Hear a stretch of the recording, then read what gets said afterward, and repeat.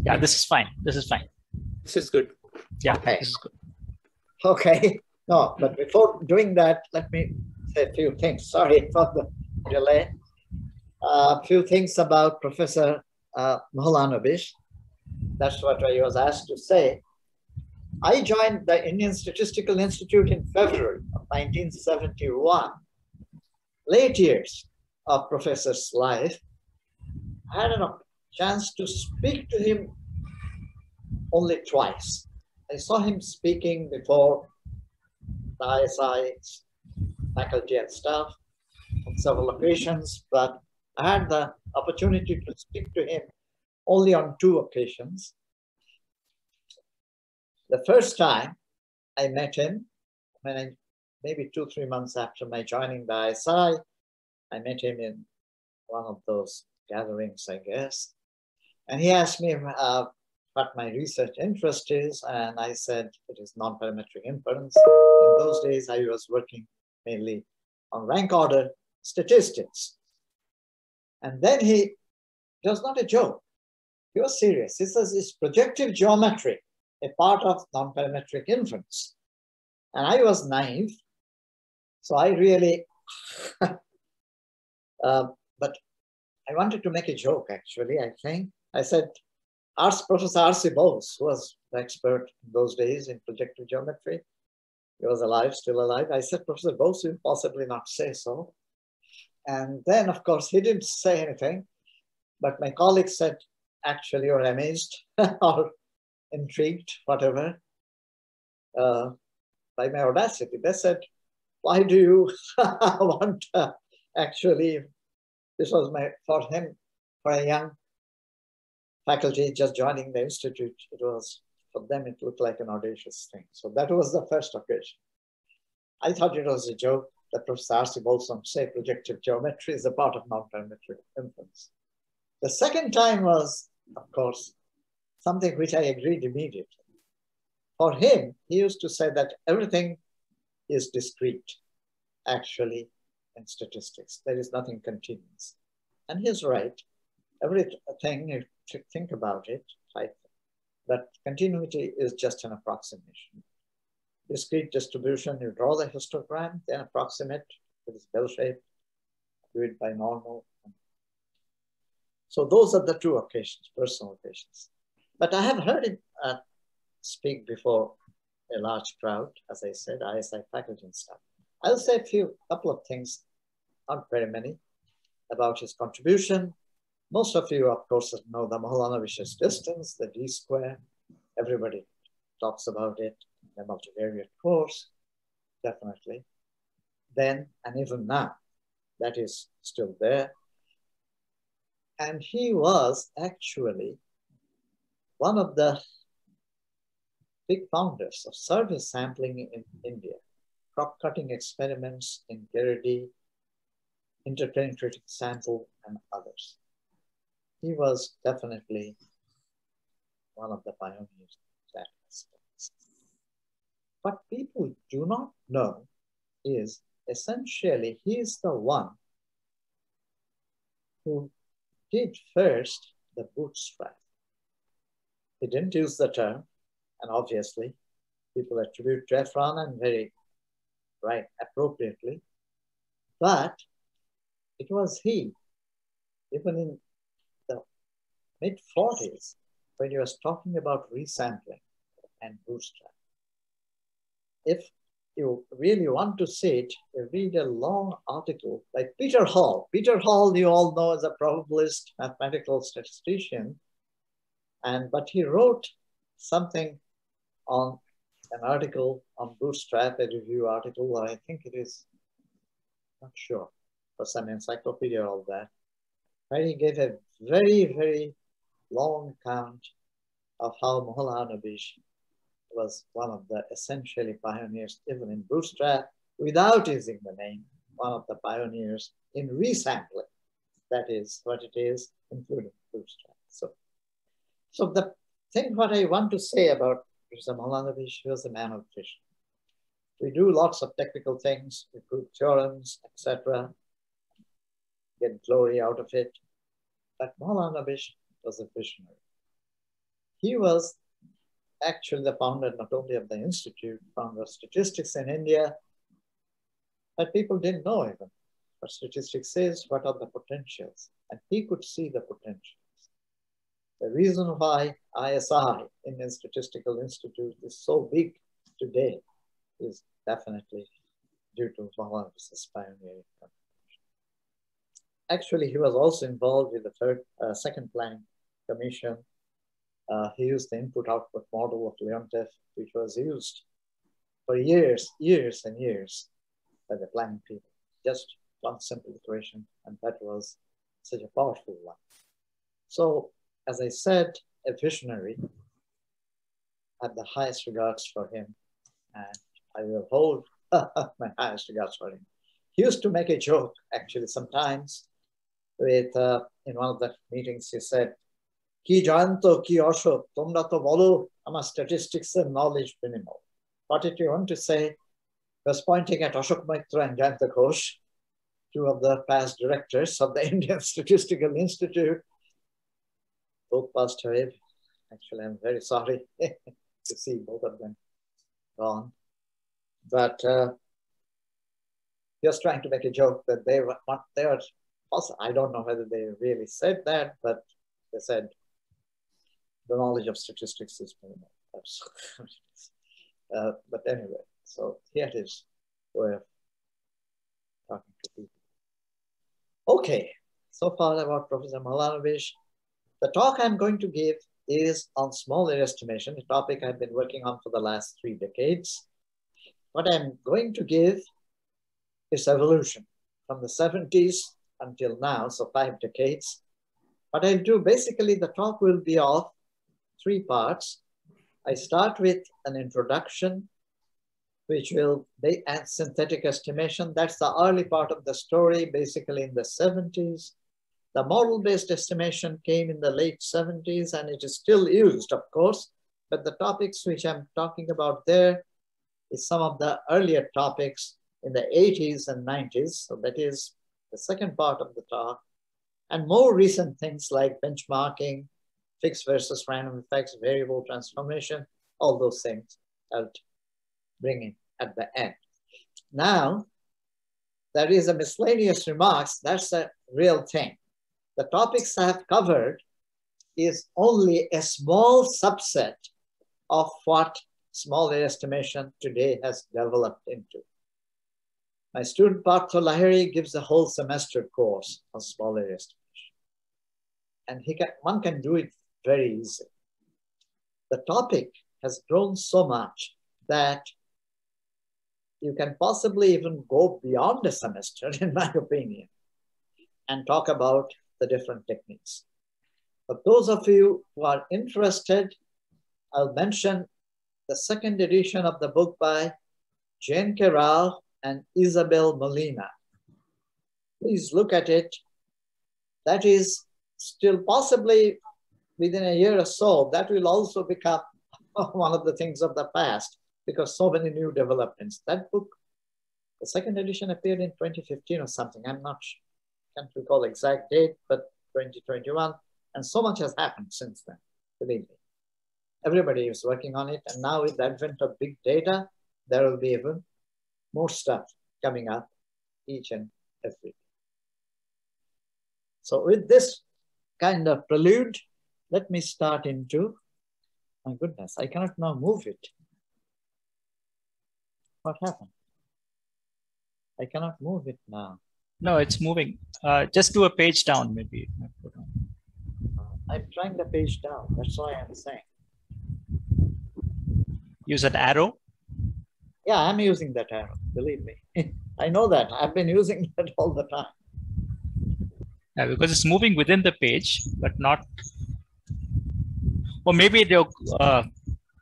You have to say something else. No. So that single page mode that you selected, I think maybe you should go back and undo that. Yeah. So you were screen sharing. No, on the top left, where you selected single page mode, I think. Where is it? The top left means. No, the one where you had presentation and not that. I think it should be on the menu. 2 pages. No. Then I can still, will I do it? No, it is, that's the best I can do, it seems like, if I had to. Is that okay? No, No. but this should not have to anything to do with going to the next page. So single page should allow you to go to the next page, surely. No, I had the single page mode. That's why I'm surprised. Single page. No, go to continue. Okay, above that, no, just go back to the same thing, the same one. Above that, just above single page, it says continuous scroll. Continuous scroll. Yeah, there. Now you are. Now you can move down. Now it is ideal. Thank you. I think we'll get single page only. Okay. Okay. Much better now. Is that Yeah, okay? this is perfect. Please, yeah, go ahead. Yeah. Good. Okay. So let's start. What is small area estimation? For some of you, it may be the first time you're hearing this term, this word.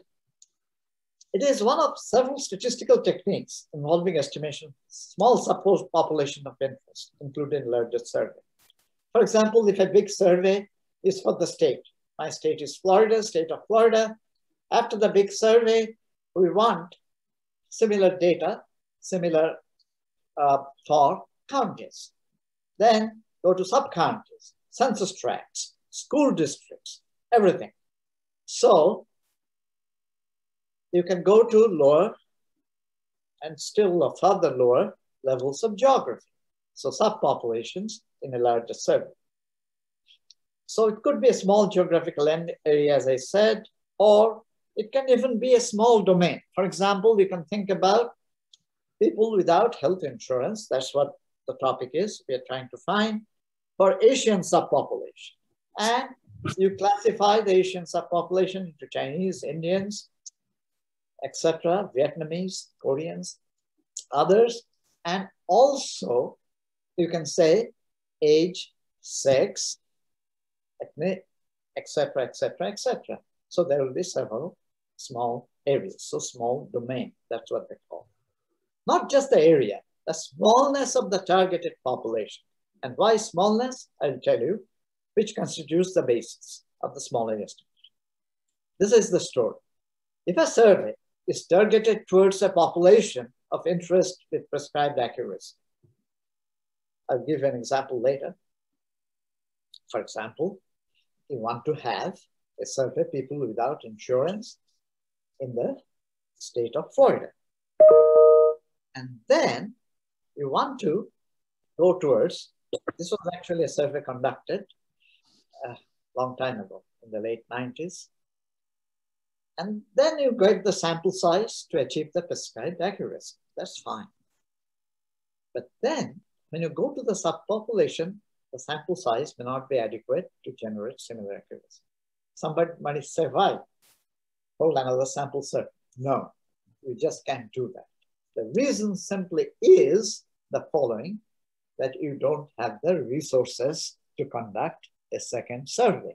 So when you get to all the small subpopulations, you have to use the same data. And as a result thereof, you do not have usually the precision you want for those at the subpopulation level. Okay? So a domain or area estimator is direct if it is based only on the domain-specific sample data. It is regarded as small if domain-specific sample is not large enough to produce estimates of desired precision. So that's why the term small area estimation is coming. But what do you do? If the population size increases, it may not always be the case. For example, think about, say, for example, Vietnamese, they are talking about health insurance for all the counties of the United States. You go to one of the mountain states, Wyoming or Utah, and there you are looking for Vietnamese subpopulation, well, or Korean. Whatever it is, you may not find any. There are examples of small areas, and then you're cross-classifying by age, sex, etc. I have seen 0 sample in a small sub area. So this requires use of the additional data, either administrative data. Nowadays, that's occupying a big role with the advent of big data. Administrative data is actually playing a huger and huger role, not used in the regional survey, or data from other related areas. And the resulting estimates are called indirect estimates that borrow strengths for the variable of interest from related areas or time periods to increase the effective sample size. So even if you are interested, for example, for a particular county in Florida, we live in Alachua County, you go to the next county, Gilchrist or Dixie, and add some. Especially it is true for Dixie and Gilchrist. They're so small counties, you have to combine them and bring in Alachua to get a sizable population. And this is usually done to the use of models, explicit or implicit. I will talk about some implicit things in the first, and related areas and time periods. So it could be spatio-time models, temporal models also, although I'm not talking about it nowadays.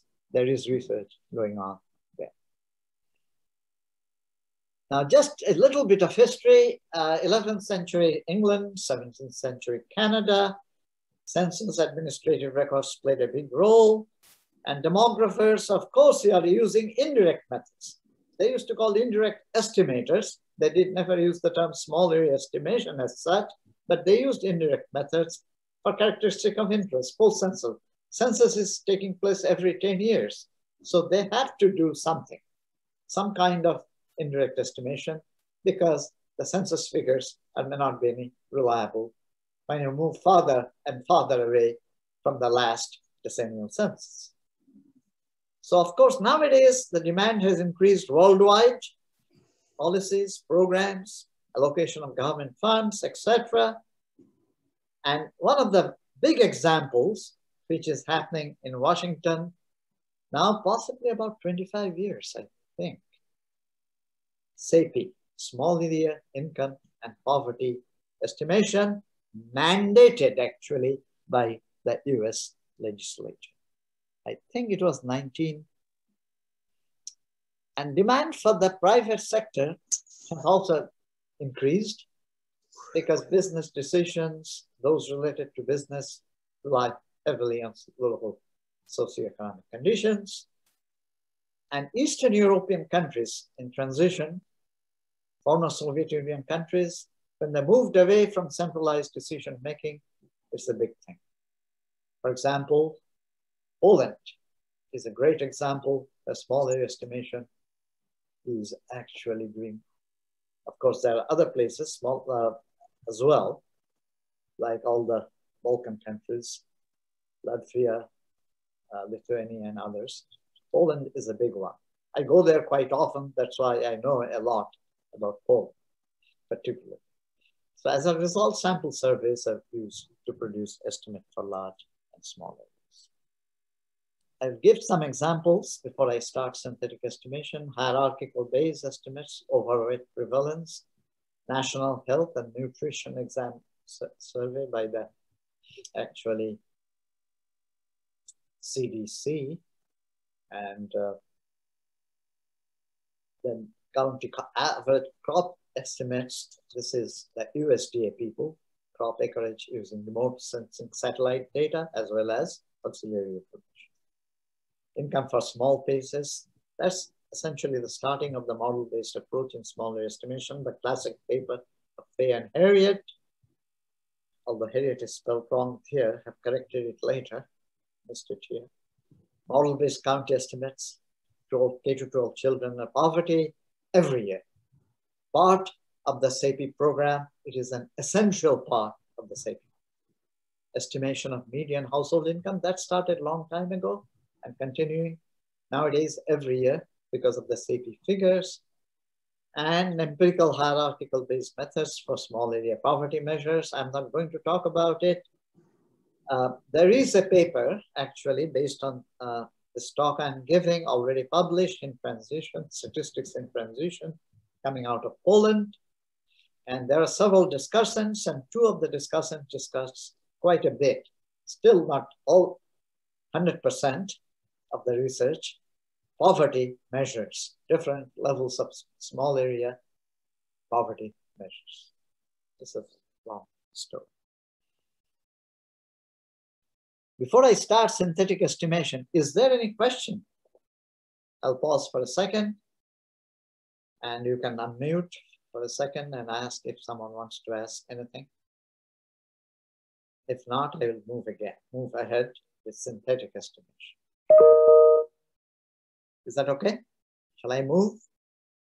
All right. Yeah, I think you can go ahead. So estimator is called synthetic if it is a direct estimator for a large area covering a small area used as an indirect estimator for the area. US National Center for Health Statistics, those are the people who are also involved in all sorts of things, including people without health insurance, estimating people without health insurance, etc., etc., etc. So strong underlying assumption is the small area bears the same characteristic, but the large area. So look at it. Now I have some symbols. I have M areas. For the ith area, the direct estimate is yi, but precision is so small, they don't like it. So they take the overall estimate. They take the population sizes for all the areas within that big area and take the overall weighted average. And obviously, the idea is synthetic estimator has less mean squared error. Of course, the bias, if the bias is not too strong, if the bias is very strong, it is a disaster. Because what is the mean squared error? It is variance plus square of the bias. You have reduced the variance, but the bias is up way high, sky high. You are really in trouble. Hansen, Hurwitz, and Maddow applied synthetic estimation, context of radio. This is a classic paper, but I took it from Rao Asbolina's second edition. Long time ago, it is the pre-television era, and synthetic estimation of the median number of radio stations heard during the day in more than 500 counties. Not all the counties of US. There are more than 3,000 counties in the US, but they're concentrated on more than 500 counties. I don't know which area particularly. The direct estimate is one. The unknown median MI for a radio listening survey based on personal interviews. Then that had the estimate XI of MI obtained from a male survey used as a single covariate in the linear regression of YI and XI. The male survey actually conducted sampling 10,000 families for each county area. So 500 times 1,000 is a big number. But the response rate was 20%. So it became essentially 1,000 times 100. So that's what it is, or 100 times 500, the same thing. And incomplete coverage, but still was very, very useful. So direct estimates for 85 county areas are obtained by intensive interview survey. The selection was made by stratifying the population of the 585 strata based on geographical region, available radio service type. One county from each stratum was selected. 85 strata, 85 counties. Probability proportional to the estimated number of families in the counties. Now you might say it is kind of biased. The places where the number of families are bigger, it will be, that is the one we will pick up. Sure, most likely to pick up. That is going to happen possibly, but it is okay possibly because if there are more people, possibly there will be more radio stations, so that can at least get some kind of idea. So it was okay at that time. And they took a subsample of area segments, and then they found that correlation between Y's and X's as 70.70, and non-sampled counties regression estimates turned out this way.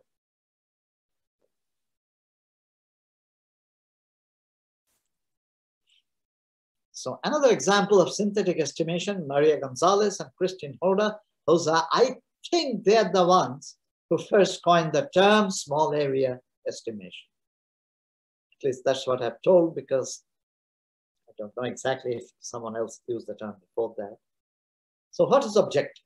Develop intercentral estimates of various population characteristics of interest. So they discuss synthetic estimates of unemployment.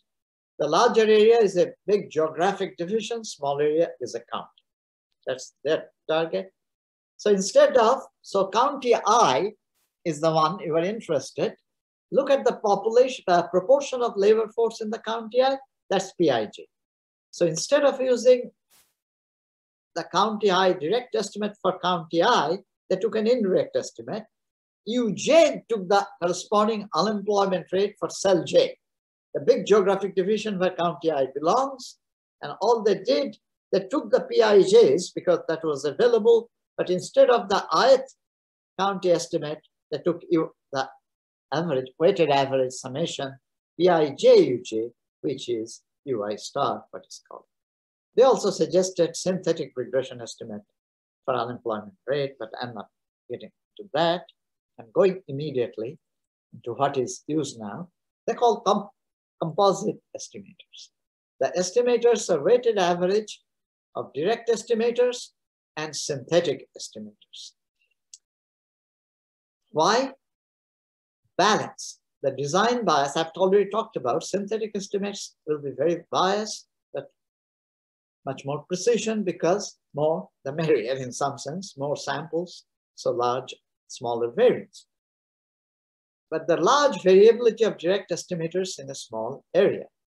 So if you take, for example, Yij, the characteristic of interest, j unit in the ith area, you have the vector auxiliary characteristics and some simple notations. The population means are yi bar, population means of the auxiliary characteristic xi bar. I'm taking it as a scalar. You have the samples of the Yij, sample mean of the characteristic of interest, auxiliary character variable, average, sample average is xi bar. And then what happens? Direct estimator is what? Just take the yi bar, xi bar, and xi bar, the capital xi bar. You know, for the auxiliary characteristic, you know the overall mean. That is typically the case. But what they kept, the xi bar is known, so they kept it xi bar, but instead of yi bar, they put y bar s, or xi bar, they put x bar s, and these are the weighted averages as we talked about. So now what they did, they took this composite average. Look at the first term. This first term, it is just 1 over ni summation yij, j from 1 to ni. So the seen part, you are not doing anything. Seen part, you are leaving it undisturbed. For the unseen part, you are using the estimate, and that estimate, you are using the y bar s divided by x bar s. But x bar I prime you are using, for the auxiliary characteristics as such, you are using the right thing. But you may say, okay, they're unseen, so how can I get the xi bar? The reason why I can get it, you know the overall population total, you know the overall sample total, so you know the overall total of the auxiliary characteristics only, not the response variable for the unseen observations. Just this simple identity gives you a composite estimate. I'll give another simple interpretation. Those kind of things used to be published in JASA in those days, not anymore. People have become a lot more sophisticated. A model-based justification. How do you do that? Just take the model. Yij is bxij sigma square xij. Don't have to assume normality or anything. Take the best linear unbiased estimator. If it is normal, it is the best unbiased estimator. And you minimize this with respect to b, and the solution turns out to be the overall average of the y's divided by the overall average of x's. Now, as I said, the seen part, you don't do anything. But the unseen part, you put the estimate for b hat, you get the expression given in the top. So that's a model-based, just simple model-based justification. We have become much more sophisticated, and we'll talk about much more actually sophisticated model-based estimation later. That's the second part of the talk, and I'm already getting there. Model-based estimation, area-level models. So what is it? Explicitly link the sampling models with random area-specific effects. There will be essentially mixed effects model, which everybody possibly knows here. So it accounts for between area variation beyond that is explained by auxiliary variables. So auxiliary variables are there. In the earlier thing, we used some kind of model, but it did not use the small area random effect. Now they've found out that should be a random effect pertaining to the given small area. So area level models, small area direct estimates to area specific covariates plus random area effect. And this is all, most of us who are secondary users of survey, that's what you get. There is confidentiality issues. They typically nowadays, they give up to the county level. If I ask them census level or census tracts or school level, they said, no, we won't be able to give that to you because of confidentiality issues. Census Bureau is doing that. If you belong there for a while as an employee, then you can access. And there are people who can access, and they can do better analysis for unit level model. Unit level models relate unit values, study variable to unit specific covariates. And these indirect estimators are, of course, model-based estimators, no question about it. There are several advantages which I've listed. First, optimal estimators can be derived under the assumed model. Of course, what happens with model failure, I'll talk later. Area-specific measures of variability can be associated, unlike global measures often used with traditional, because we are talking about direct model. Whenever you're talking about a model, you can talk about model uncertainty. Bayesians do better than the standard frequentist approach. I'll talk about it. That models can be validated from the sample data. One can entertain a variety of models depending on the nature of response variable, complexity of data structures. Fifth, model-based approach can still provide estimates for areas with zero sample size. Very important. And the people who are actually the people who do application of all these small areas, they face a number of times with zero sample size. And it is only the regression estimate. And the classic model estimate, Fay and Harriet, you can see it is a mixed effects model. You can think about it in a Bayesian way or frequentist way. Yi is theta I plus ei. Theta I, there's a sampling model. Ei is of the sampling errors.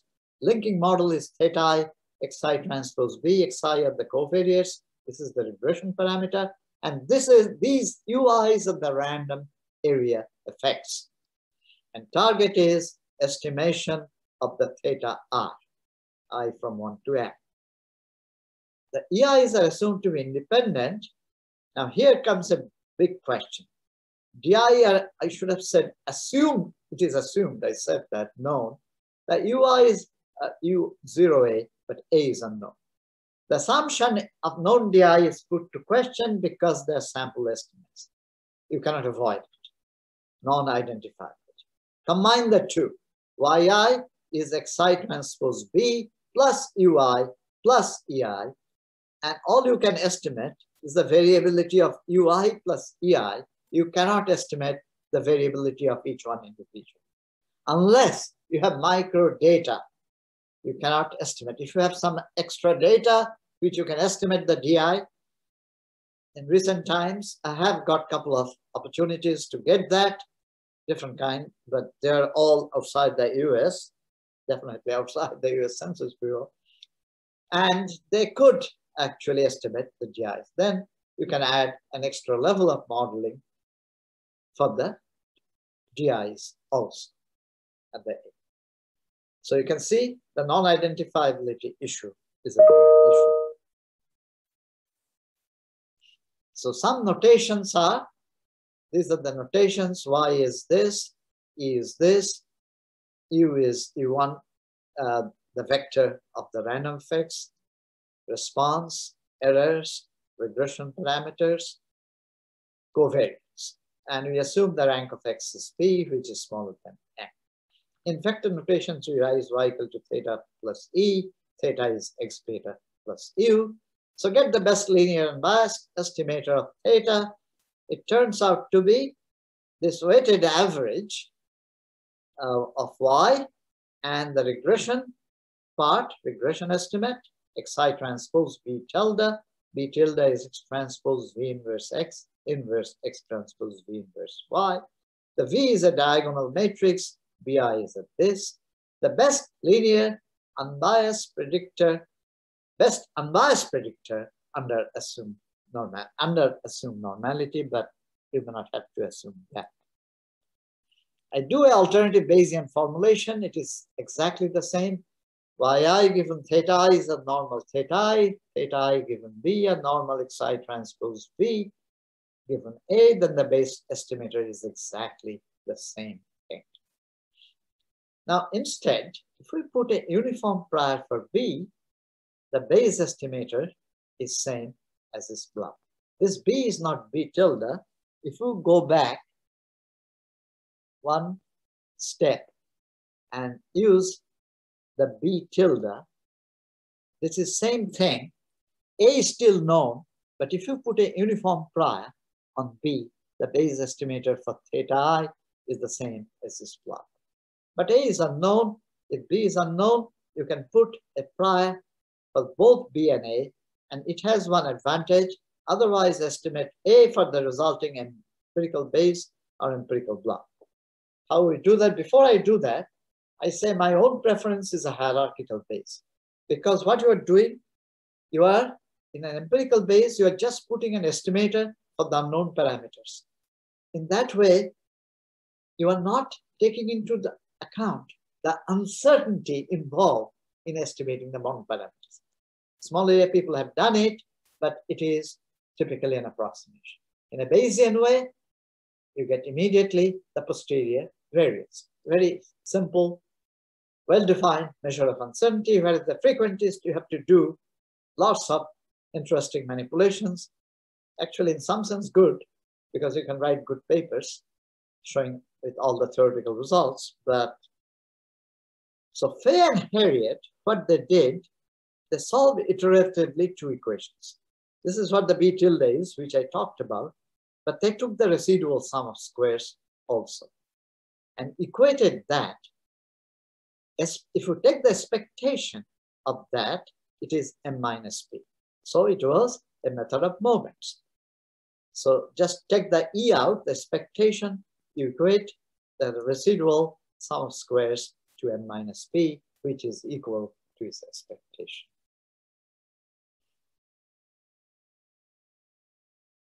Now, Fay-Harriet iterative methods not too convenient.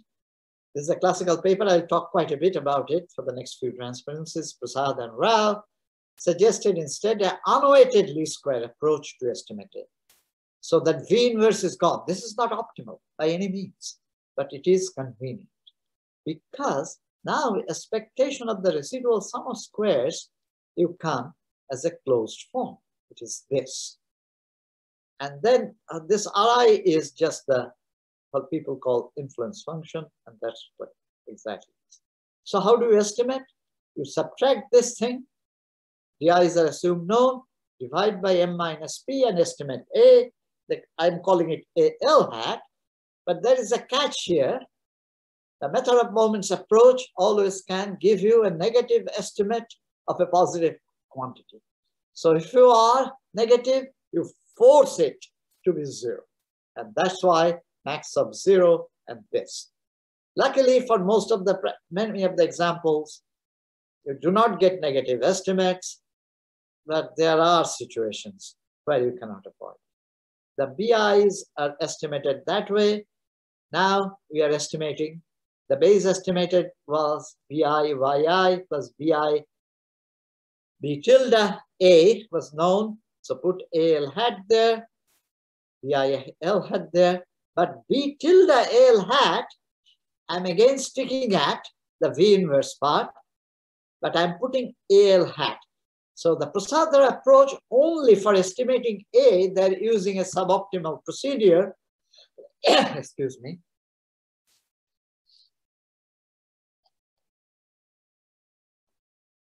For estimating A, they are using suboptimal. For estimating, once you estimate the AL hat, they're still sticking in the best linear unbiased predictor with that estimate A for A, AL hat for A. And they found their approximation to, that's what I was trying to say. It is also the Bayes risk. They didn't use anything hierarchical prior. And now it is a very interesting thing. The way they estimated the A, the mean squared error, breaks up into 3 orthogonal components. This is the Bayes estimate. This is the empirical Bayes estimate, where B is unknown, but A is known. And this is the final empirical Bayes estimate, where both B and A are unknown. The mean squared error breaks up into 3 pieces. The first piece is theta I hat B minus theta I squared. The Bayes risk if both B and A were known. Second part is the additional risk due to additional uncertainty, estimation of B when A is known. And the third part is exact uncertainty due to estimation of A. This is an exact identity. No problem. Just a matrix manipulation. Mixed FX model people are doing it all the time. Now comes the new thing. The first term you can get explicitly. DI times second term you can get explicitly. Third term you cannot get explicitly. They wanted an approximation. You can see that. What is the order? The order is M inverse. Because if these things are constant, the order is M, there is M squared, so order is M inverse. So third term is an approximation. So that's what I was saying. In an empirical Bayes approach, for the mean squared error calculation, you have to go for approximation. It is correct up to order N minus 1, which is doing all right. Now, how would you estimate? Typical people will say G1 IA hat, G2 IA hat plus G3 IA hat. These people are smart enough, it got 2 G3 IA hat because they computed G1 IA hat up to the correct order term. This thing is of order 1. These terms are all order N inverse, both this and this. So now if you calculate it, you get the first term minus this G3IA plus the terms which is of lower order than N inverse. There has been further refinements with some G4 there. I'm not going to get into it. But because of this, G1 IA hat plus G3 IA hat is G1 IA plus little o M inverse actually. And that's why they did 2 G3 IA. Any question up to these technicalities? Because I think I will say, give an example here. Any question here? If not, I'll move for. If I may point out a typo, Malaida. Oh yeah, there are many typos. One important is that Fay-Harriot's iterative solution. Yeah, there is something. There is a VI inverse missing in the sum. Oh really? Yeah. Okay. Yeah. On the next page. Not Prasadhara. Fay-Harriot. Yeah, Fay-Harriot. You have to go further up.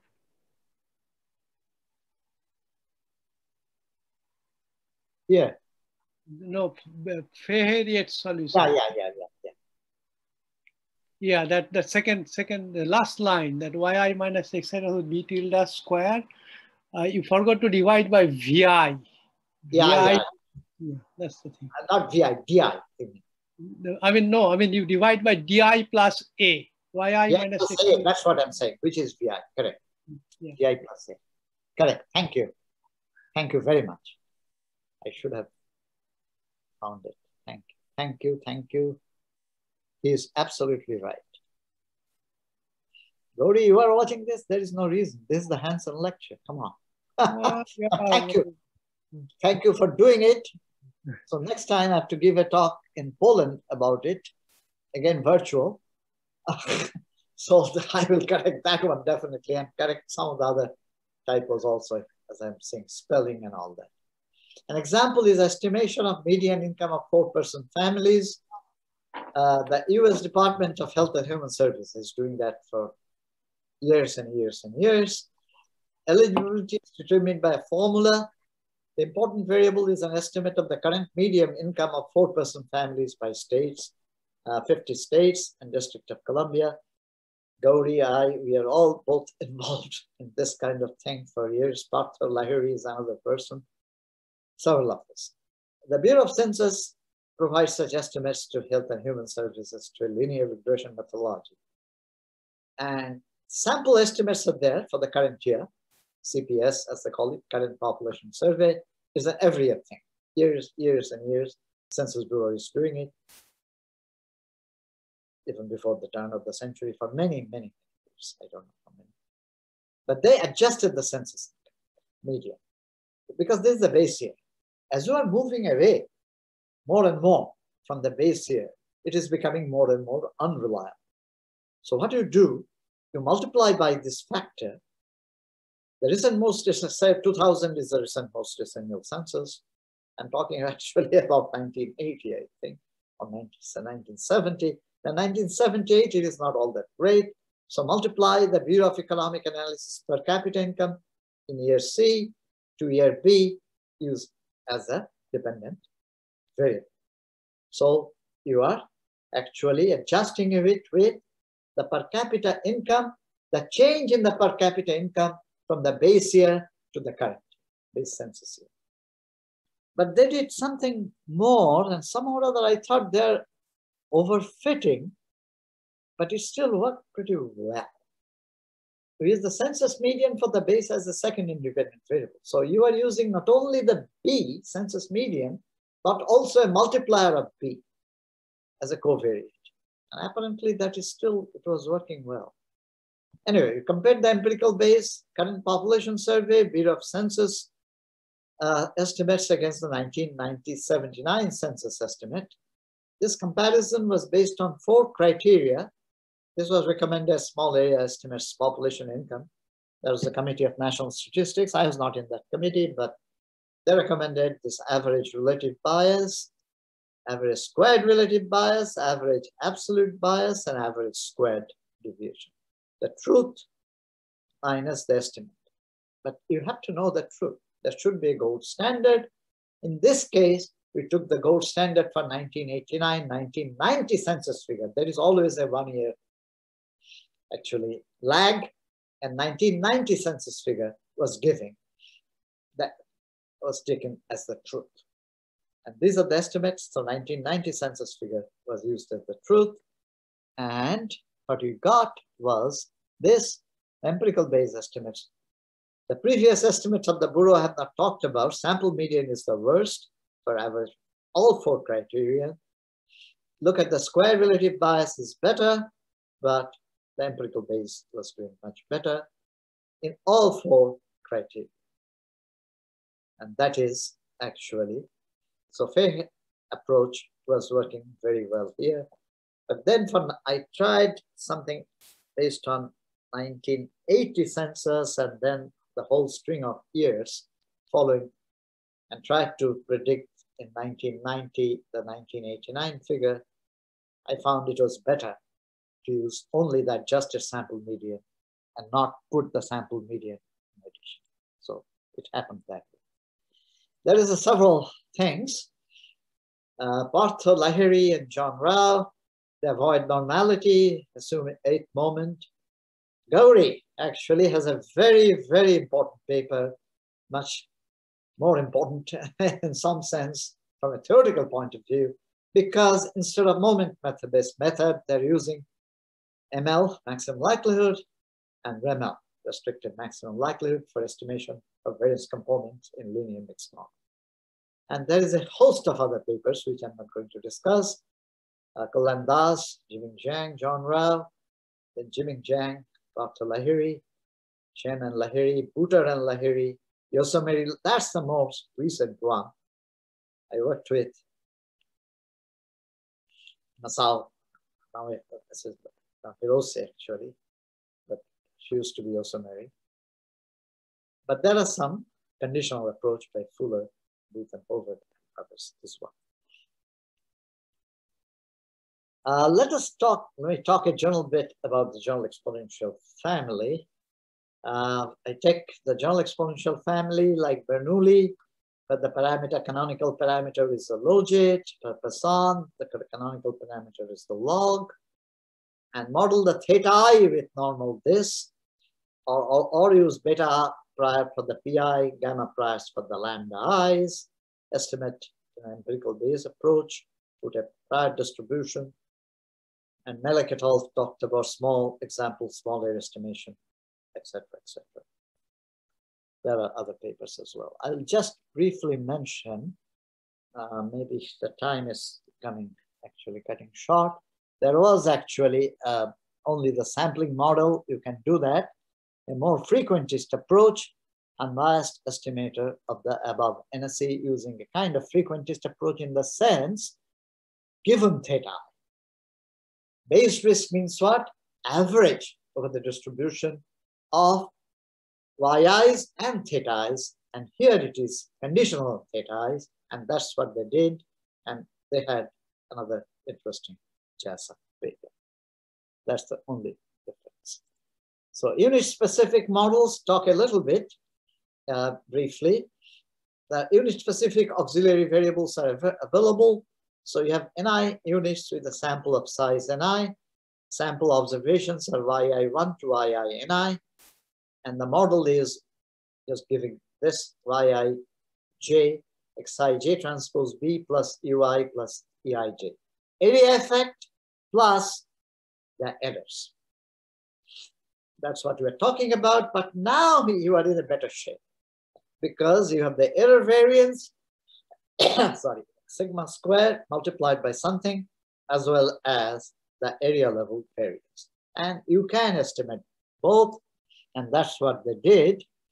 I'll just talk about briefly, because here's a classical paper again, Batiste, Hutter, and Fuller. It is area devoted to corn or soybean for the J segment in the county. Xij is the vector of covariance. So even if you're interested in corn, or even if you're interested in soybean, they use the number of pixels, the pictorial elements, both for the corn and soybean. They found it was better to use both the corn and soybean for covariance as covariance, even though you're interested in one of the crops. These are the regression coefficient. The Shai Ij in the previous paper, in the previous slide, I put it as 1. That's what they took. But in another paper by John and myself, it was a review article 27 years ago, as you can see. The problem was wages and salaries for the J business in the ith census division. Xij is the intercept and the gross business income of the J ith census division.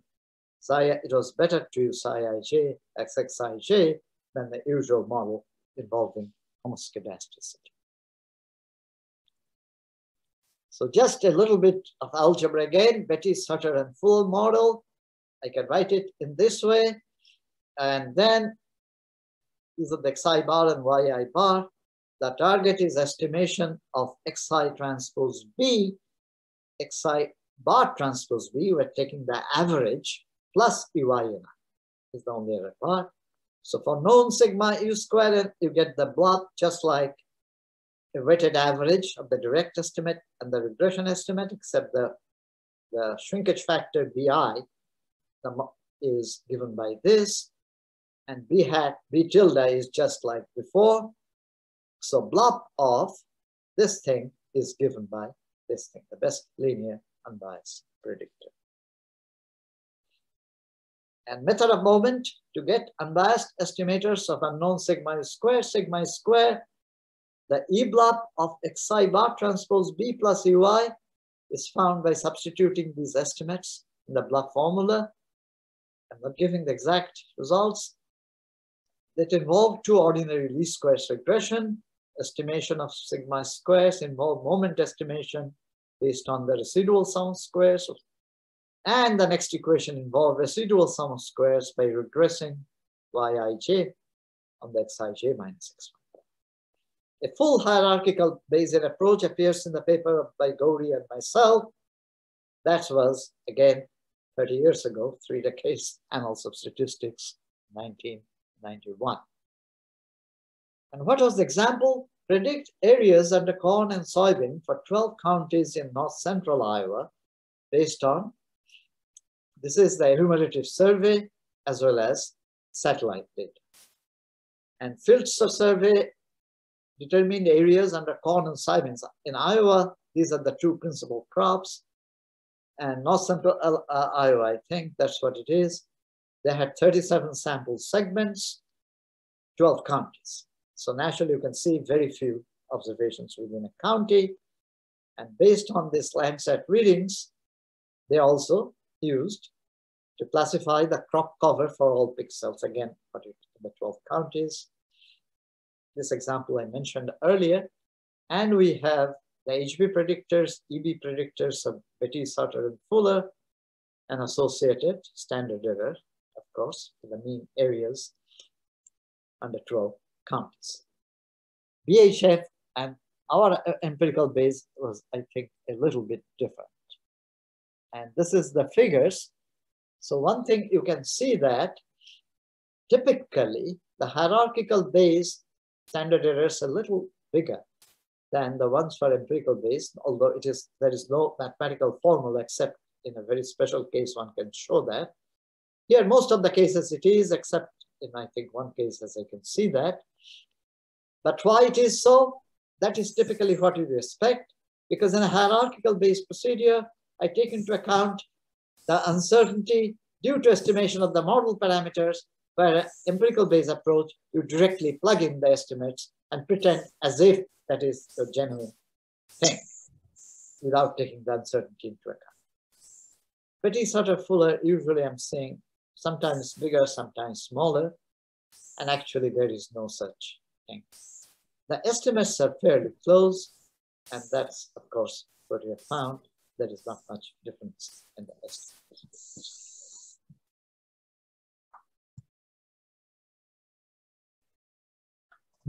How are we in time? Any question? No. How I'm doing in time? Pretty bad. I may have to cut down then something. These are the more modern things. This is one of the stories, which is, I think, if I have 20 minutes, I can finish it, possibly. But then there will be. Yeah, I think since we got a bit delayed, I think we have 20 minutes from the original schedule. So I think you could try and finish in 20 minutes, yes. Okay, thank you. Benchmarking. The problem is the following. This came in the early 90s. And then, of course, this thing got a big pull in current years because everyone is trying. The model-based small area estimates, when aggregated, may not equal the corresponding estimate for the larger area. On the other hand, the direct estimate for the larger area at a national level is quite reliable. If I have a national estimate, then the states can become small areas. And for the states, actually, when you aggregate all the small estimates, whatever way model you have used, it won't aggregate to the national estimate. And then there is a problem. That is, first of all, in my mind, there is, of course, there is a political problem. Definitely, yes. I'll give an example. But the matching the latter may be a good idea, for instance, to protect against model failure and very often for political reasons. So suppose I'm interested in theta t, the direct estimate should be not equal to the model-based estimator. When you do that, so what you do, actually, two principal things is ratio adjusted, because when you multiply the summation wj, this thing gets cancelled and you get the direct. And difference. You multiply by summation wi and then sum, the thing cancels out and you get the matching pair. Long time ago, that was one of the interesting stories. I was involved in a survey about people without health insurance in the counties in Florida. Then the next year, they went from counties to the census block. We design the survey with the targeted accuracy at the county level. Then there are 9,000 census blocks, and we had 17,000 samples. So you can imagine what will happen. They estimate, then they actually got some other people outside the university to do the analysis. I don't know why. Anyway, they gave the estimates and they got it. Then they got very afraid. They said it is not matching overall, at least it was in the late 90s. They contacted me, and not knowing anything about benchmarking at that stage, all I said from my naivety, just multiply, adjusted by ratio thing, of what I just gave you, you get that estimate. Just you by multiply. And they're extremely happy. They're even ready to pay me for that, just that observation. And that was one of the most amusing stories I have had in my life. One criticism against such adjustments, though, is common for small areas, regardless of their precision. Wang, Fuller, and Chu proposed instead minimizing a weighted average, not just the squared error, but a weighted square error subject to the constraint and resulting estimate. We got like that. And Gauri, myself, another of my students, Rebecca Stokes, Jerry Maples, we took a general Bayesian approach and minimized this subject to this constraint. Looks similar, but not quite. It is expectation of Vj given.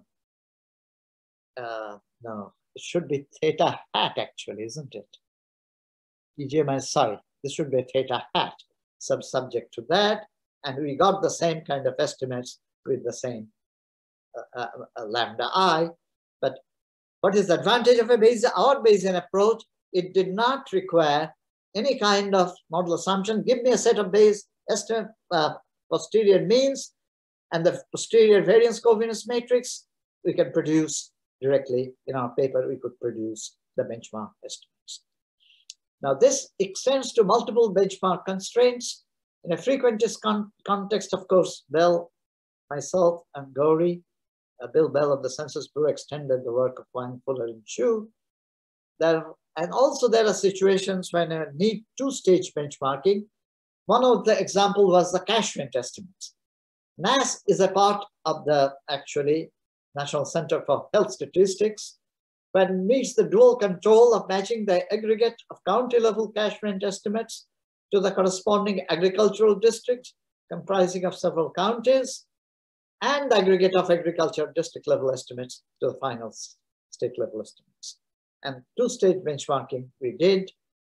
Actually, Emily Berg, there is the most recent, Will Cesaria, Andrea Ersuescu, and myself, Servinoslogy. That's one of the recent papers.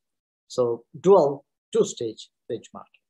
So first, match the, what is it called, agricultural district to the corresponding, benchmark those, and use those benchmark estimates to match the corresponding county level estimates, the benchmark estimate.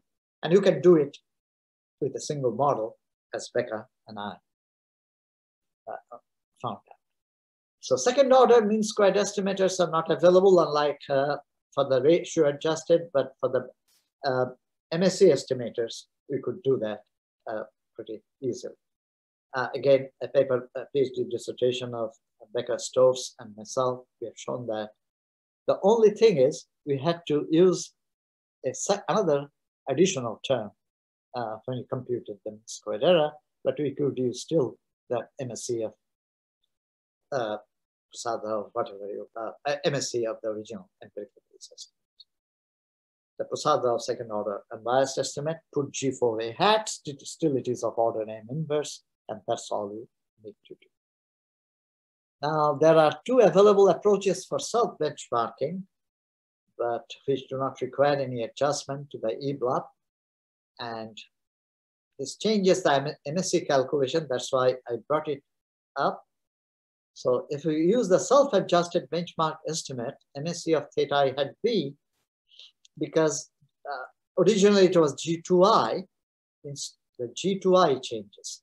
G1I and G3I remain intact, but G3I changes. And second approach, Wang, Fuller, and Chu was using an augmented model, using this, and we extended, Bill, Gauri, and myself extended. This is more exciting. Fixed versus random effects. A different, but equally pertinent issue has recently surfaced. Need for random effects in all areas, or whether even fixed effects models would be adequate for certain areas. And Gauri, Peter Hall, and Abhuday Mandal were the first to address the problem. They suggested essentially a preliminary taste-based approach, testing the null hypothesis. Common random effect was 0. If it is 0, it is a fixed effect. If it is not 0, based on your hypothesis test, it is a random effect, acceptance or rejection of the null hypothesis. This amounted to use of the synthetic or regression estimates upon acceptance of the null hypothesis, and composite estimates, which are weighted average of direct and regression estimates. So either all of them are just fixed effects, or all of them are random effects. Now, Gauri, being a smart pie, very quickly realized the problem, and that the whole bundle procedure works well when the number of small areas is moderately large, but not necessarily when the number of small areas is very large. They found it out. The null hypothesis of no random effects is very likely to be rejected. And they showed it with examples. A few large residuals causing significant departure from direct estimates from the regression estimates. This was realized by Datta and Mandal, who proposed instead a mixture model for random effects with spike and slab priors. These priors put a positive mass at 0, resulting spike and slab priors is spikes at 0, and then you are having actually tapers off towards the end where you have significant effects. Put a positive resulted in a spike at 0. The slab part, they use a normal distribution, 0 means, and common unknown variance. If you recall the original models which I here, all you have to do for the area effects UI, just put delta I UI. The delta I are Bernoulli gamma. UIs are just like before, but you are putting this additional. So sometimes it is a 0 with a high probability, sometimes it is not a 0. Now, one thing, later, in contrast, we are all JASA papers, all these papers. Spike and slab priors of Gauri and Abhuday. Xing Chang, another PhD student of mine, myself, postdoc Ha and Joe Sadransky consider different class of priors. It meets the same objectives as spike and slab, but uses instead absolutely continuous. You don't get exact zeros with positive probability because you get a 0, exact 0 with 0 probability. But these priors allow different variance components for different small areas, intended to capture local small area effects better than the priors of Gauri and Abhuday, who considered only the prior variance of 0 or else common. So particularly useful.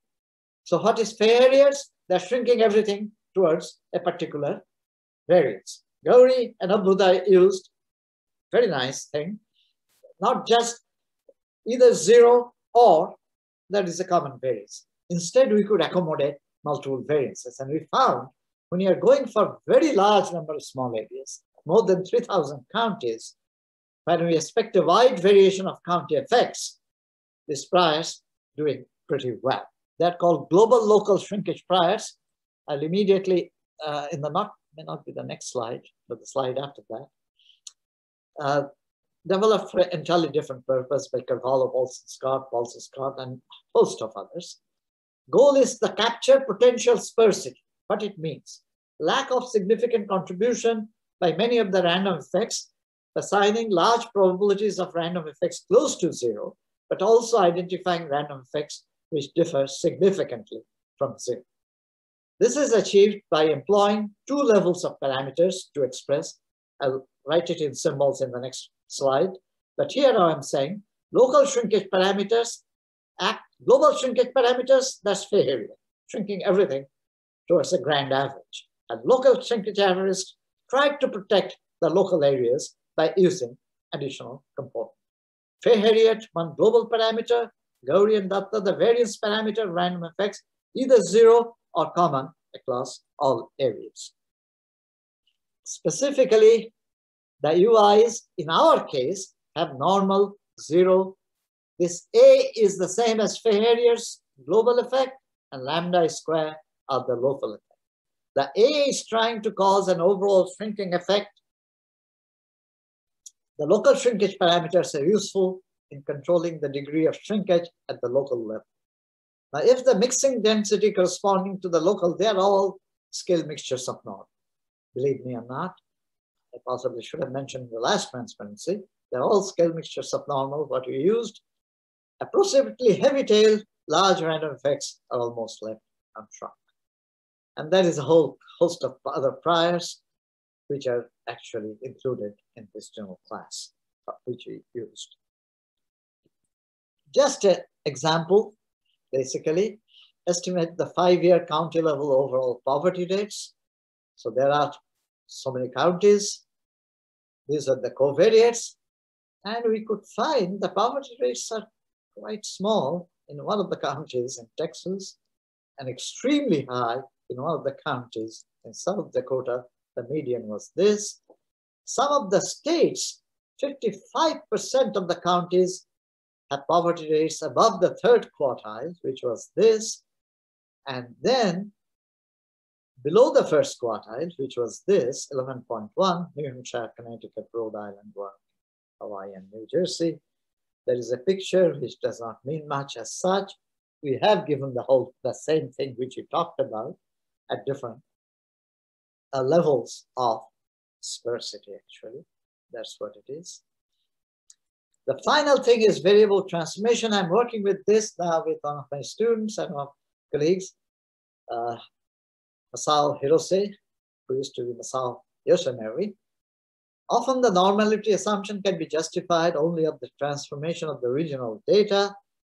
Then one performs analysis based on the transformed data, but transformed back properly to the original scale to arrive at the final conclusion. Common example is skewed positive data, for example, income. The log transformation is closer. The 2 papers, Slad and Maiti, JRSSB, myself and Kubakov, providing final results for back transformed data. Just to show you why one has to be careful, consider a multiplicative model. So then you take the log, it becomes a linear model. Use the Fay-Harriott and use the exact, for the log of phi, use theta. Now some people may say just exponentiate, then you will get theta hat because theta is log of pi I. No. Expectation of phi I given zi, if you do just compute this, it is exactly this. So if you just use this, you are use exponential theta and p, you are introducing a bias. So this is an important point. Another interesting example, variance stabilizing transformation. That's what we are working. YI, independent binomial NI-PI, Masao Hirose and I, we have a revised paper now in Statistica Seneca. That is the art sign transformation I used. And if you just go back, the PI will be this. You just cannot do. So you have to take care of that. And for the Poisson model for count data, that is with, again, Masao and my student Kamal Ghosh. There is the very stabilizing. Then it becomes theta 4, 1, 4. Added advantage here, the known assumption of known DI, which is always untrue, can be avoided. As I said, the topics I covered is only a small fraction, maybe an epsilon fraction, I would say in these days. The topics I have not covered. Design consistency. Certain people use designs, not just models. Spatial, space-time models, spatiotemporal, measurement errors and covariates. All these areas, a lot of work has been done. Poverty counts, empirical based confidence intervals. Gowrie has contributed quite a bit in that area. Arthur has also contributed. robust small area estimation, a specification of linking model, informative sampling. Danny Kofler-Pfefferman is an expert on that. Constraint small area estimation, disease mapping, and the list goes on and on and on. So it is a very, very fertile area of research. It does not require too much background, and one can still work a lot, actually, and new things are coming up every single day. Thank you very much for your time. I've just taken an hour and 10 minutes to talk. Thank you very much. And I'll be happy to answer questions even beyond 1 o'clock, okay? Because we started late. Although it is too late in India, it is already about 10:30. Yeah, approaching 10:30, that's right. But that was the scheduled time. So I think people have planned for this. So thank you, Professor Ghosh, for a very nice talk. Any questions? Anybody have any comments or questions? Yes, yeah, sure. Yeah. You're muted. I'm sorry.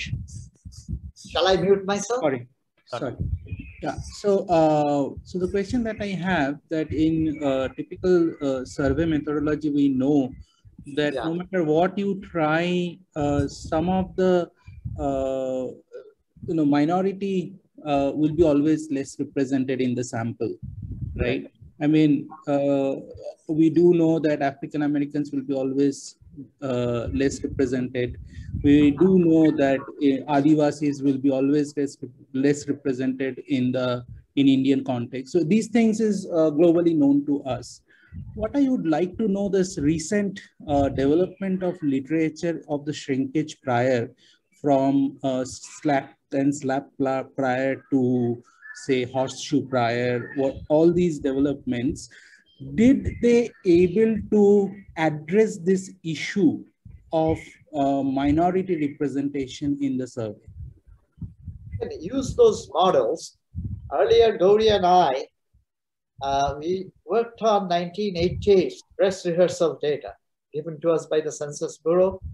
And it was the whole paper, the title of the paper is undercount estimation.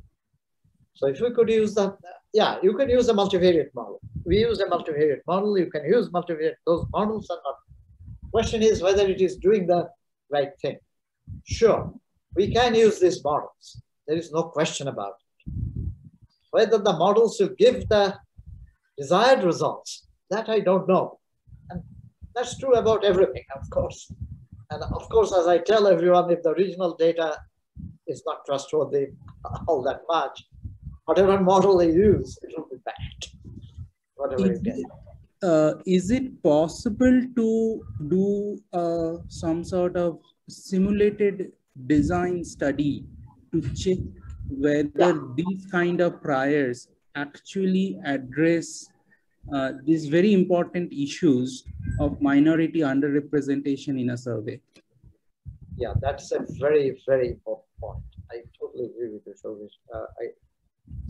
Yes, it can be used, and possibly one should possibly try. And I don't know whether the Census Bureau is doing this kind of stuff.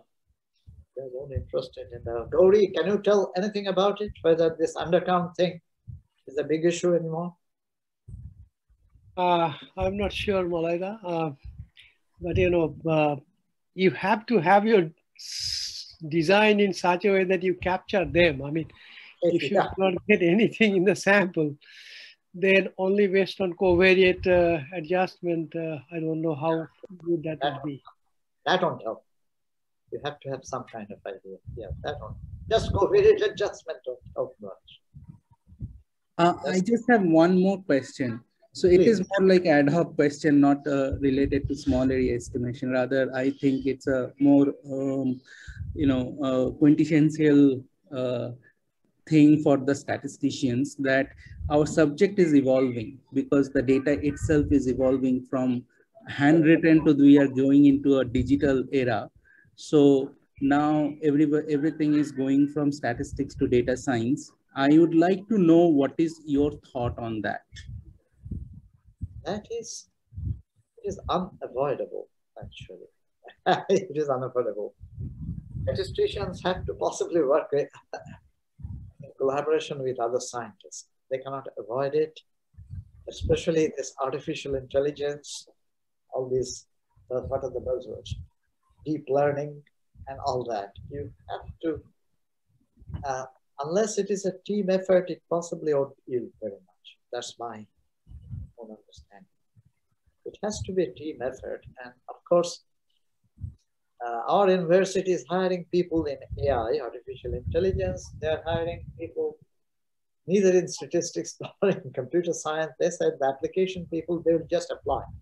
They're hiring people, for example, liberal arts and science, they're hiring people in anthropology, maybe not, and geography. 2 positions to anthropology and 2 positions to geography. I don't know why. Maybe 1 and 1, because all the schools are now vying for the same pie. Actually, they're all trying. So that's what it is. But I think both statisticians, mathematicians, computer scientists, maybe all of them, and for this kind of thing, even the economists, I would say, they all have to come into the forefront. The undercount adjustment is a big thing. Now, I'm sure there is a group in the Census Bureau. Gauri doesn't work with that group, but there must be something. But whether papers are being published on that, I don't know. I don't see very much. Maybe there are, which I have not seen. But yes, it has to be statistics. We have to act in collaboration. Otherwise, we will very soon lose our identity. Very quick. A computer scientist will take over. And whatever they produced will be good. No, I think this undercount is not only issue in statistics, it is also a serious problem in even machine learning and artificial intelligence. For example, in Google, there was a paper by a lady who recently completed the PhD thesis from Stanford, and they figured out that there are machine learning algorithms which are basically discriminating against the African Americans. Now, when I went through their paper, I realized that the machine learning algorithms were basically, they were using some face recognition algorithms, and the data on which the algorithm was trained, it was basically the data had misrepresentation of African Americans. And if naturally, if the data on which your algorithm you're training, it has African Americans are less represented, naturally your algorithm will not do well when you will ask a face to recognize which is more look like African American rather than a white American or European American. So as a result, so I think this underrepresentation issue in the sample is not only biting us in the statistician, it is going to bite even in the artificial intelligence and machine learning problems as well. So it is actually not a problem only for the statistician. It is, I think it could be a problem for everybody, I think. And the problem with the artificial intelligence is then we are basically automating the, undercounting problem without understanding sometimes even. And that's in clinical trial also, right? That underrepresented. So that is, I think, in a lot of areas, that's a issue, and research are going on to address that. So Dr. Ghosh, it's a wonderful talk and huge coverage. So is there any? So as you mentioned that AI, ML, or deep learning. So is there any application in small area estimation of AI, ML? Any recent times? That I don't know. Maybe someone else could be. Could machine learning application techniques are there. The machine learning ideas can definitely be used in small area, even for variable selection. Yeah. Right? Yes. We have a large number of variables. use the classical ones, Lasso or something, the Bayesian versions of Lasso, etc., Yes. etc. You can use. That's definitely. I have not seen variable selection in survey of small area, whatever it is, small area, when you have 20 variables, maybe only 3 are pertinent. That kind of thing. Definitely, I'm talking not just the fixed or random area effects, I'm talking now about variable selection in addition. Now, I have one successful example, but that was, I think, a scientist in our College of Agriculture was trying to vary. He works on tomatoes, I think, basically tomatoes, all sorts of interesting things. I don't recall exactly what it is. He approached me once, actually, about variable selection. There's so many variables, auxiliary variables. How do I? Yeah. So at that time, a student of mine, whose paper is receiving a lot of such, Shafan Shu, he was working on actually group lasso. Lasso and all that, the frequent disaster, but he was working on Bayesian. So he used the lasso, much better result than forward or backward selection, which is the classical of those people. So it all depends, actually. But if the data is bad, as Shori is saying, it is really a disaster, typically. Yeah. I think there is one question in the chat box. Is only log normal distribution used or any other custom distributions are assumed to arrive at varied solutions? Variable. Yeah. Oh, variable transformation. Yeah. Yeah, we have used already the outside. And we have I have a paper, actually, a revised version of a paper with Hirose, actually, and also a revised version, essentially revised, which is about to be submitted with Kamal and Hirose, both Basant on data. There are applications. Kamal used a very, I don't know, I was not all that keen, but I wanted some modern application. Hirose's application was also related to COVID-19 data, and so was Kamal's. So outside COVID-19 data, where we are talking about people infected, people making fatality, whatever you want, proportions, estimation of proportions, or estimating counts, estimating proportions or estimating counts. So Poisson is used, and outside transformation for binomial, and square root transformation for Poisson is used, but there are other things also. I recently encountered a paper, my colleague pointed out, a variance stabilizing transformation for negative binomial. So even if you have an over-dispersed population, instead of Poisson, you use a negative binomial, you can still do variance stabilizing transformation. But one has to possibly use something. That could be an interesting thing. Yeah. There is some quite often over-dispersion. And when you have over-dispersion, of course, the variance will depend on the mean, just like Poisson and negative binomial.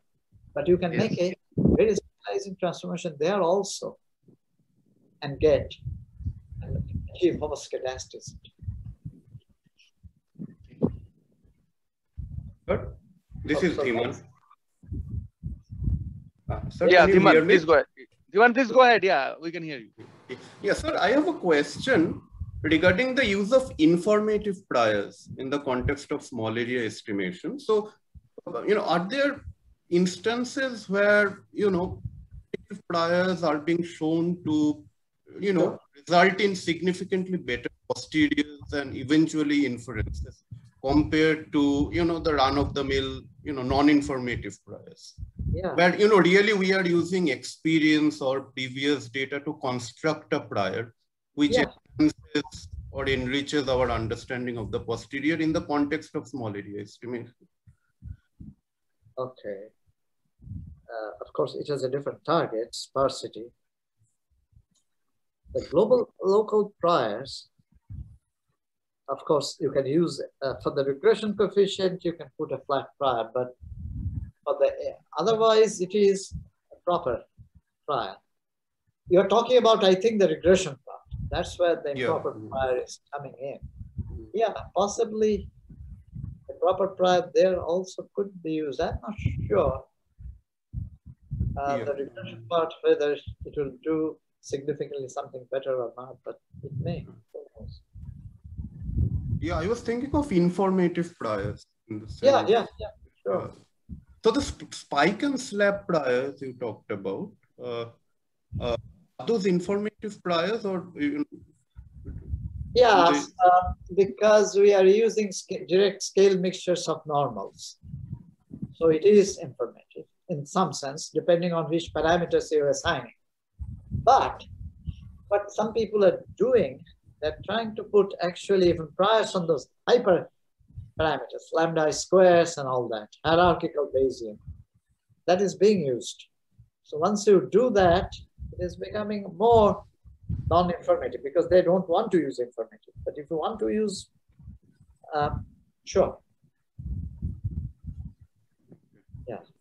Lambda squares, you're putting different types of priors, all these horseshoe, etc., etc., etc. All this is there. Sigma square you can put. And that's what we are essentially doing in our analysis. Okay. So I think in some sense that is informative. From your definition, it possibly, I will label it as informative prior. Okay.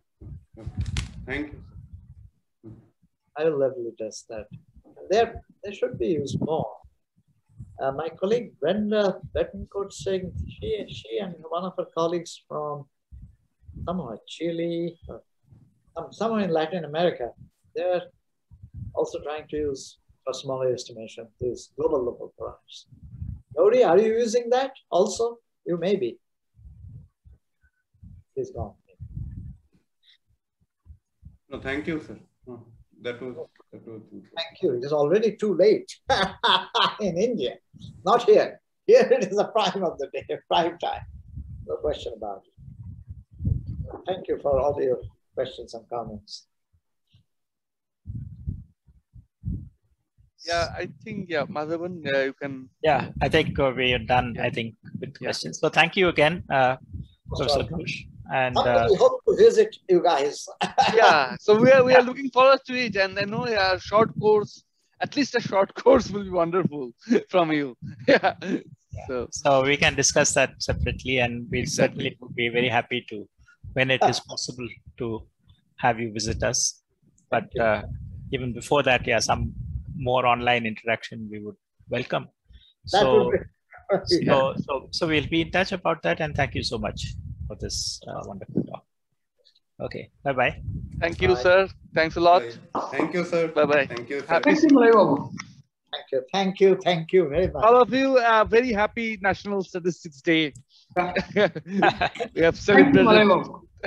Thank you. Same to you. Thank you. Stay safe. Take care. Bye-bye. Bye. Bye.